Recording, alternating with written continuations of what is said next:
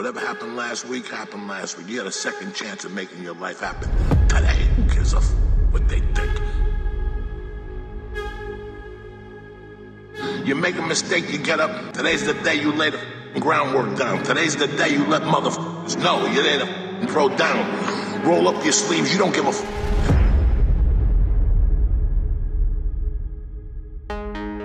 No more. No more. No more. No more excuses. No more, I'll start tomorrow. No more, just this once. No more accepting the shortfalls of my own will. No more taking the easy road. They print money, they don't print time. They don't print opportunities. You can lose money and get it back. You can't get time back. You can't get experiences back. Worship getting your time back with your family. Average people focus on money. The great focus on time, because I can't get my time back. To win, all you have to do is overcome that moment. You see people who do big things and you automatically say, that guy's so lucky, she's so lucky. You don't know that. You're assuming that. Going to work every day for 20 years and grinding your ass off and then becoming a multi-millionaire, that's not luck. That's action and reaction. Quit using the word luck, quit believing in luck, and start believing in work. Start believing in results that come from your actions.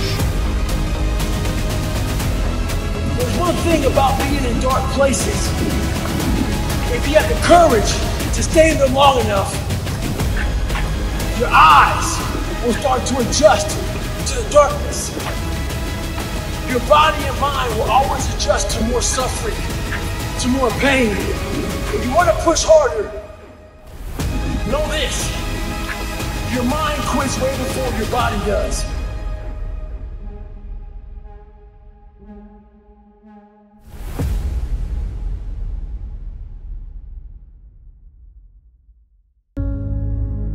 Everybody in your life will have a turn back moment.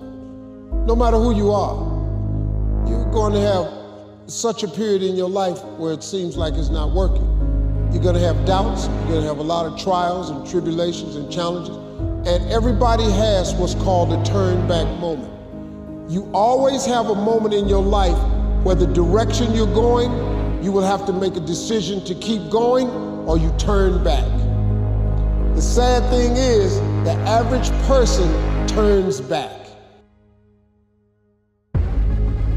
You don't try to build a wall. You don't set out to build a wall. You don't say, I'm gonna build the biggest, baddest, greatest wall that's ever been built.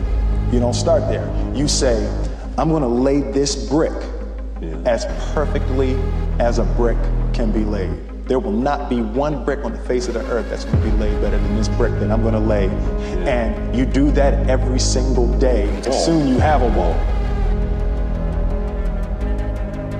You don't have to force yourself or motivate yourself to think negatively, to be depressed, to hate somebody, to want revenge, to want to get back at somebody. Your mind is on automatic. It will do that by itself.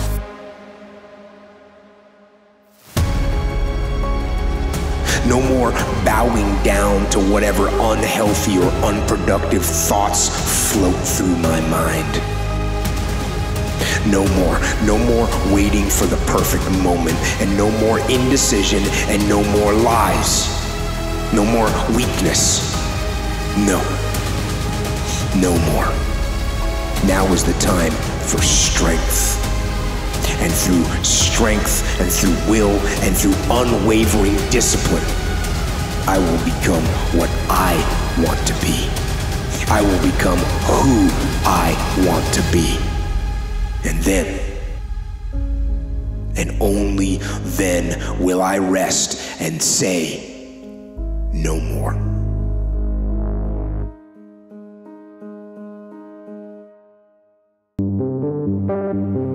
You don't make excuses for the failure, you grieve it. You feel the pain. You don't brush it off, you don't downplay it. You feel the pain and you don't rush to feel better. To get past it, you gotta go through it. You can't go around your failure. You can't go over your failure. You can't go under your failure. You can't ignore your failure. You need to grieve the failure.